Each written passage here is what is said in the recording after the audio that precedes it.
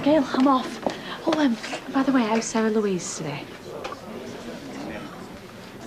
She's fine. Oh, good. I think she's been very brave. Actually, I wanted to talk to you about Sarah Louise. You've been seeing a lot of her lately. Oh, well, yeah. I thought she might just need someone to talk to, you know. She's got me and Martin to talk to. Oh, of course, yeah, Gail. I didn't mean that. It's just that she's very vulnerable at the moment, and I wouldn't want anybody to say anything that might upset her. I wouldn't. Not intentionally.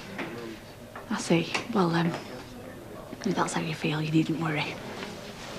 Best be off. Hey, Hayley, all right? What's up with her?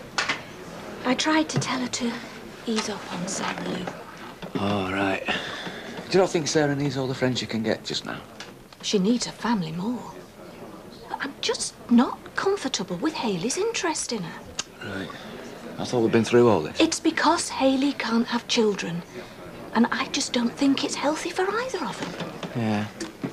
Well, Hayley's only trying to help. Well, it's not helping me seeing them talking all the time. Look, just because Sarah started getting friendly with Hayley doesn't mean she's shutting you out, you know. When the time comes, it's you she'll want holding her hand, no one else. You think I'm being silly?